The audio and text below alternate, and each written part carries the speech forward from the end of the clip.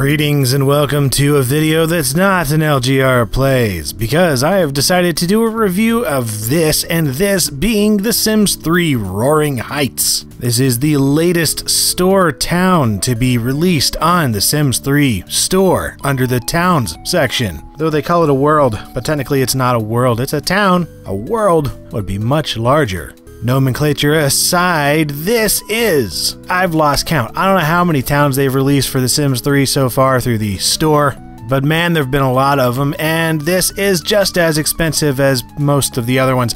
The normal one is available if you buy it for $20 US in the standard bundle, which comes with the world and 100 sim points. Or you can get the gold bundle, which costs $35 US, comes with the world 1900 sim points, and the boardwalk attire item set. And that is attire that can be worn anywhere, not just the boardwalk. Or under the boardwalk. Out of the sun, under the boardwalk will be having some fun. Nope, it's just clothing. And as you might be able to guess from some of these images, as well as, ooh, holy crap video, content ID be darned. Yes, I'm still gonna show video. Screw you guys at YouTube screwing all this crap up and Google and whoever else. Man, anyway, this is the town that looks like this. It's a city that is more or less like 1920s to 1940s Art Deco styled stuff, with a little bit of influence of Los Angeles and maybe a bit of Miami and Atlantic City in there too. Lots of funky colors and pastels, and oh yeah, I like this. I like this a lot, and there's a reason I wanted to review this and didn't really want to review the other ones, and that is because this excites me. You know what? This is probably the most appealing town to have come out so far. One of my favorite towns to have come with anything in The Sims 3 was the one that came with Late Night, Bridgeport. And I was also a big fan of the user-made town Setra, which is also very similar. And this, well, yeah, it's kind of like those, with some new stuff added. And you know what? I just think this is sweet. I mean, look at this. Look at these buildings. Look at these trees and all this stuff with the stuff everywhere, all over that stuff. I mean, this stuff is nice or something. And just completely disregarding the price, this aesthetically is 100% entirely worth it. I'm just going to go ahead and say it up front, just because of the look of this place. I love it. The buildings look awesome, these parks look awesome, the streets look awesome, the boardwalk kind of beachy area here looks frickin' awesome. I mean, I think this is cool. That's all there is to it. It may not be the biggest town, but you know what? It's actually pretty big. There's 97 total lots, 35 commercial, 21 of them are empty, and then you got 41 residential lots.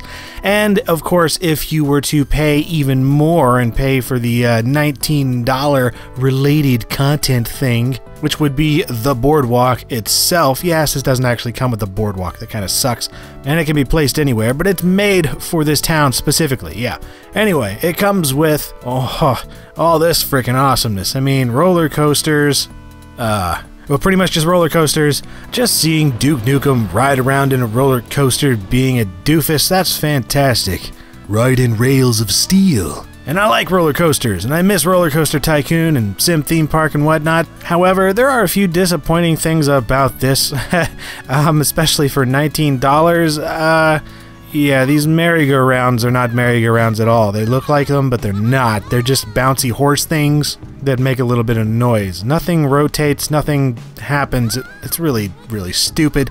And there's the roller coasters themselves, which, while you can make them, they're not exactly very involved in what you can do with them. They pretty much just go at one speed.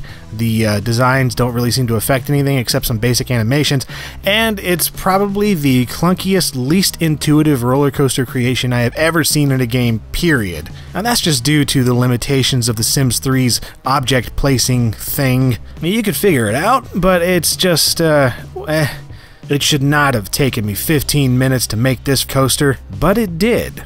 That said, there's plenty of other stuff to enjoy here. I mean, look at these freaking houses. Holy crap, this is cool. It reminds me of, I don't know, of cool things. Inside and out, the Art Deco design of these homes and whatever else the modernist kind of thing is that's going on here is just awesome. Another thing that you get that's pretty cool, although, whatever, it's okay, is the classically cool fixer-upper car. This is a car that looks like garbage at first, and well, it kind of is.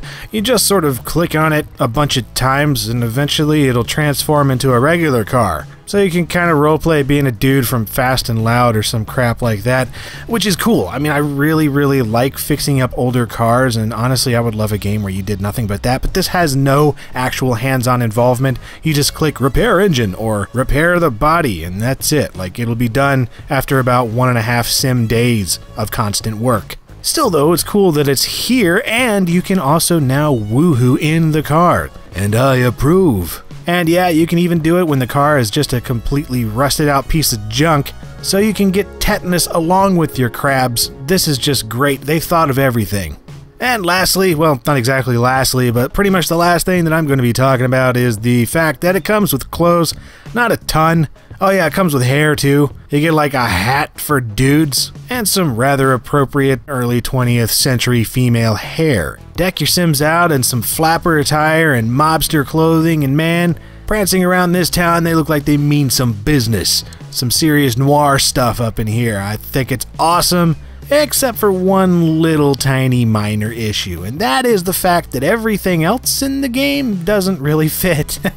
It looks really out of place as a result. Everything else just seems like really anachronistic, and I guess that's just kind of how it goes, but it's really weird when you're in like a really cool neon-lit Art Deco bar, and you go downstairs and there's a guy on his laptop playing Burnout Paradise.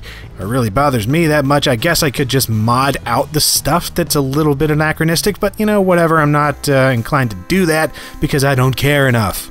And honestly, the town is more than enjoyable enough for me to get a real kick out of it. However, as always, the price is insane. So, I would completely recommend it, except for the cost.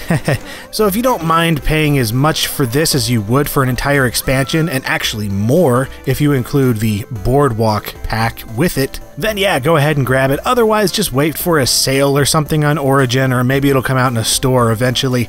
Either way, definitely check this one out, and screw YouTube's stupid policies right now because I'm really wary of this video getting flagged for copyright crap. But you know what? I like doing these videos, I'm going to keep making them, and thank you all for watching.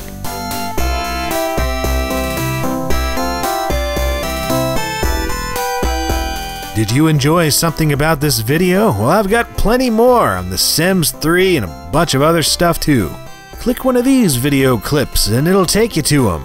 Or just click subscribe, because I put out a new video every week and there's a ton more coming.